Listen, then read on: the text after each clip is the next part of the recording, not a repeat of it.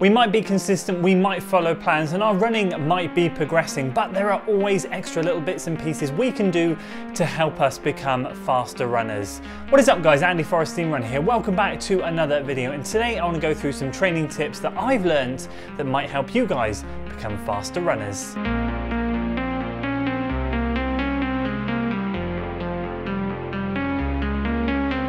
So it's the little things that, if they can become habit, can really make such a difference to our running. Over the years, I've picked up a few bits and pieces that I've definitely learned inside of training and just outside of training, little things that can really help me step up to the next level. The consistency needs to be there, the training needs to be there, and we need to be progressing as runners, but the little extra things can really help us take another step towards our long-term goals of becoming stronger and faster runners. So if you're excited for today's video, guys, make sure you give it a like, share it with your friends, subscribe to the channel for weekly running content. We're going to dive right in. So just before we dive into the tips, I just want to make it very clear that this is a video targeted towards the people that are looking to take the next step in running, or people that are looking to continually progress, maybe become faster, stronger, looking to break their PBs and want to set themselves a little challenge. People that are perhaps training, loving training, are progressing, but know that there's those little extra bits and pieces that can be done in and around the outside, within training and around the outside, that can really help propel them forward over the coming months and years. So with that out of the way as well,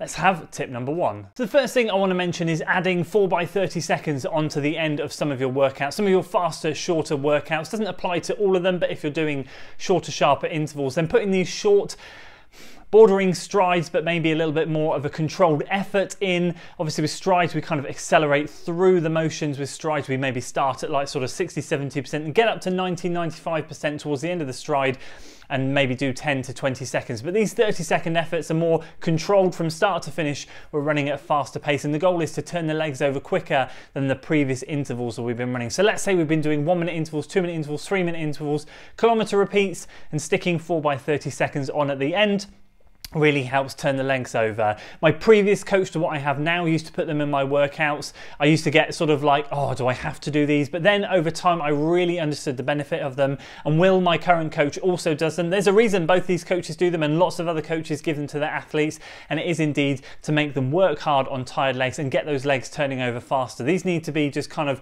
quick, short, sharp efforts without breaking the bank, without really putting an enormous amount of effort in there, because 30 seconds isn't a massive amount of time, but it is a time really to be able to spin the legs nice and fast. And again, it teaches your body to pick things up when it's tired. At the end of that race, when you're looking for that sprint finish, when you're looking for that bit extra, these are really helpful. And the second point I want to mention is all about gear changing or cutting down in a workout, and it all revolves around pace changes, getting your body adapted and used to having to shift gears, having to put a bit of a surge in. Again, all things we're going to encounter within a race. So examples might be things like you and myself might be training for a 10K or a half marathon, and we might permanently week in, week out be doing 10K or half marathon repeats, intervals at those paces I should say. And our body's getting really used to that pace, and it's really good. It gets us efficient at that pace and that effort level, and it's fantastic. That effort that we put in for those intervals becomes second nature. What happens in a race then if you need to surge? What happens in a race if the pack breaks up and you want to go with them? How is it going to be much more of a shock to your body if you've been practicing that in training? No. It's if you haven't been practicing it in training, yes. So if you do things like what I've been doing recently with Will in particular, where I've been doing like a 2K tempo start, and that's a tempo effort, and then I might go into some sets of intervals. So I might do 4x400 and 2x200.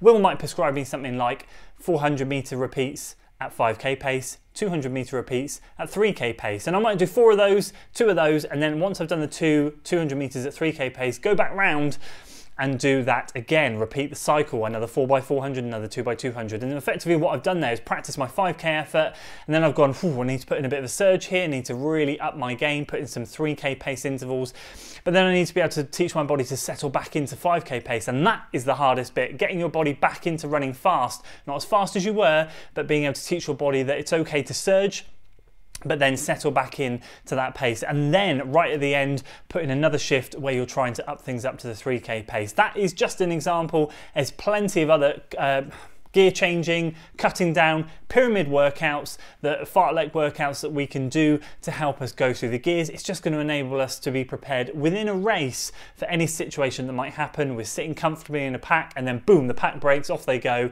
Do I want to go with them? How's this effort level? Can I go? Can I do a bit of a surge? Can I put in 30 seconds? Yes, I can. I've done it in training.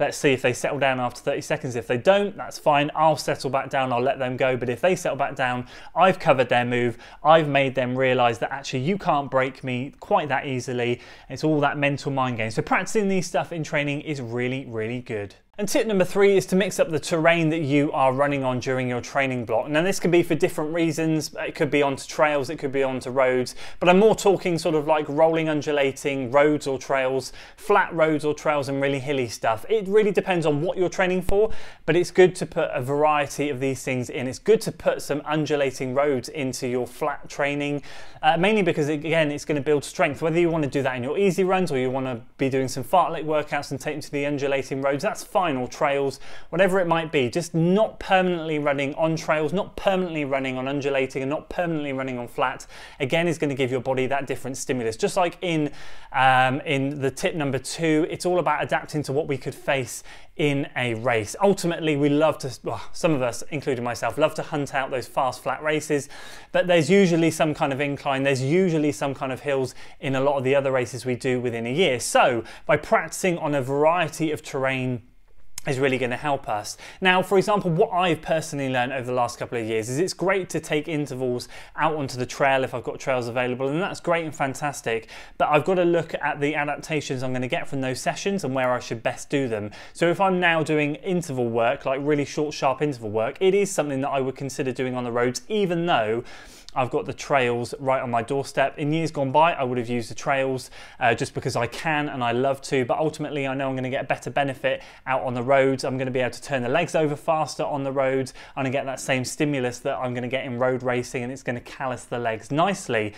But ultimately, if I'm doing a tempo run, it's perfectly okay for me to take that out onto the trails and just work based on effort rather than pace, because ultimately that then is going to teach me to be running at that effort level, but throw in some inclines, throw in some, not massive hills, but throw in whatever it might throw at me, downs, ups, flats, you name it. It's really good to chop and change these things up. And tip number 4 is going to all be about foot strength, and as you've probably gathered with some of the previous tips, it's all about kind of building mental strength and physical strength. Well, this tip is no different.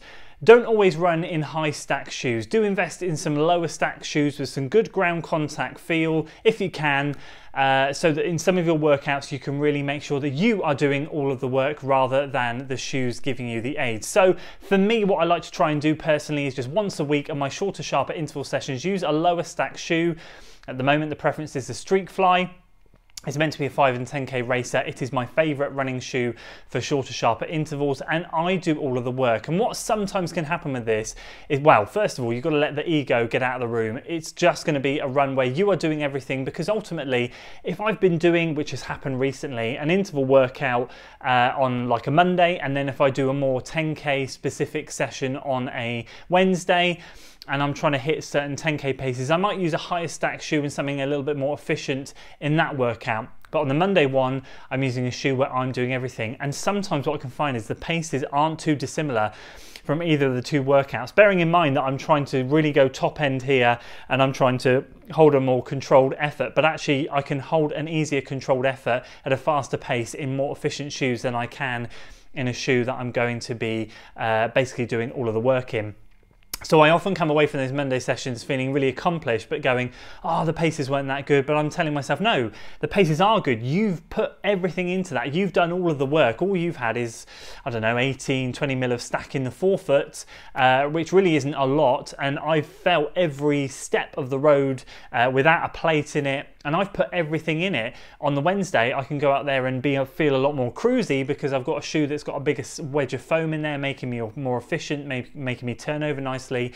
And so having that lower stack shoe helps build up the strength that I think we lose personally when we're permanently running in those higher stack shoes. So again, talking about those first few points, all about strength building, this is now more mechanically building up our foot strength, making sure that our bodies are doing a lot of the work. Yes, our legs get beaten up a bit more. We just have to take the right recovery steps, but it's so worth it in the long run. And these last 2 points, this is number 5, but these last 2 points really are outside of running and can really help. And for me, it's activations. So my routine normally goes something like, when I wake up, I go activations, I go and do a warm-up if I'm doing a workout. So let's pretend I'm doing a workout. Activations, warm-up, workout, cool down, get home, do some stretching, and then later that evening I'll do some mobility work and maybe strength and conditioning if it's on the cards for that day.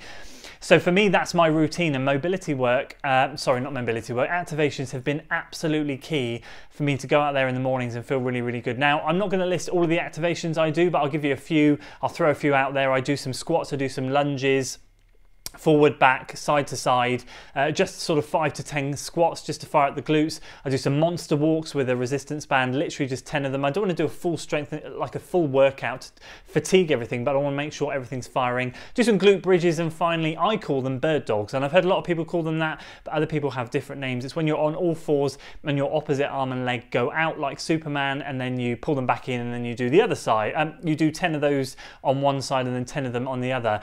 And basically what that's doing is getting your back chain all fired up, that line of muscles from the right hand arm all the way down the back, crossing over the hip, and then the left hand leg, all firing. Now for me, having every muscle that has gone lazy wake up and be ready to run is crucial, because what I can find is when I start and take my first few steps in my run, they feel great. If I don't do any activations, it can take me 5 or 10 minutes to really get into my run. I feel sluggish, lazy, because those lazy muscles that I haven't woken up during the activations are still being lazy, and they need a bit of a kick to get into gear. So after 5-10 minutes, I kind of feel okay, but I often find that if I just get my activations done first, it's injury prevention, and secondly, it means I can start my run feeling good and fresh. And the final thing I want to mention, point number 6, is all about mobility. I just touched on it then, and oh my goodness, this is a game changer. So for so many of you out there, you're going to be laughing at me because I'm relatively new to the mobility work. I have been doing it in the past a lot, but I've been doing it so much more over the last 12 weeks. In fact, this Sunday is going to mark 12 weeks since I've been doing a strength and conditioning 3 times a week program, basically, and that has thrown in some mobility work too. I'm not going to go into all the mobility work now, because what I want to do is in maybe a month or 2, when I've done like 3 full months of work, or even 4 full months of work, or 5 or 6, I don't know yet. I want to do a comparison as to how my body was before I started this strength and conditioning and mobility work as it is now. And I tell you what, simple for me, hip, glute and back mobility work is an absolute game changer. The flexibility I now have is beyond anything I could have imagined 12 weeks ago. I didn't think my body had it in me, but just committing and dedicated the time to it, and it makes my running so much easier. I just watch my recent drills and strides, and my knee is coming so much higher up than it ever did in previous weeks. And I can't tell you, having loose hips, how much of a difference that makes to my running form. I'm much more up on my toes, midfoot and toes rather than midfoot and heel. I feel like I'm flowing so much better. And mobility work again is just great for sorting out the tight knots, because ultimately a lot of injuries can come from tight muscles, and it doesn't necessarily have to be a stress fracture or a torn muscle that an injury can come from. It can simply be muscle knots, and then that can manifest into other things. So if you get a knot in your calf, that might tighten up, go into your hamstring, glute, and suddenly your glute might stop working, and then you might just kind of pull the glute muscle or something, and that might all have stemmed from a muscle knot in the calf. These things can happen, but this mobility work and stretching, it all prevents that, and it is just an absolute game changer. So I will be doing a full video on that sort of thing over the next couple of months, but just trust me, mobility work is a godsend. And this is where you guys come in. I'd love to hear your thoughts on the tips that I've given, and also what can you offer other people that have really been specific things you've changed in your running, inside or outside of running itself, that have made a massive difference. Obviously I haven't included 8-hour plus sleep a night, I haven't included drills and strides, I haven't included different types of runs, tempos, intervals, threshold runs, all of that sort of stuff. I feel like I've covered a lot of that in previous videos. I never really talk about the sleep, but that's because I have kids, and 4 hours was the amount of sleep I got last night. So yeah, that's a challenging one for me to sort out. But ultimately, I have to say, I've really tried to home in here specifically on certain elements that I feel have made such a massive difference to my running over the years. So yeah, this is where you come in. I'd love to hear in the comments below what you think about the tips, what you can recommend to other people. I'd love the comments section to become a good hub for people to go and check out and read other things, because hopefully not only will they get these tips that I've offered, but hopefully some extra things from you guys as well. So that's it from me today, guys. I hope you enjoyed the video, and if you did, please do give it a like, share it with your friends, subscribe to the channel for weekly running content, and as always, I'll see you in the next one. Until then.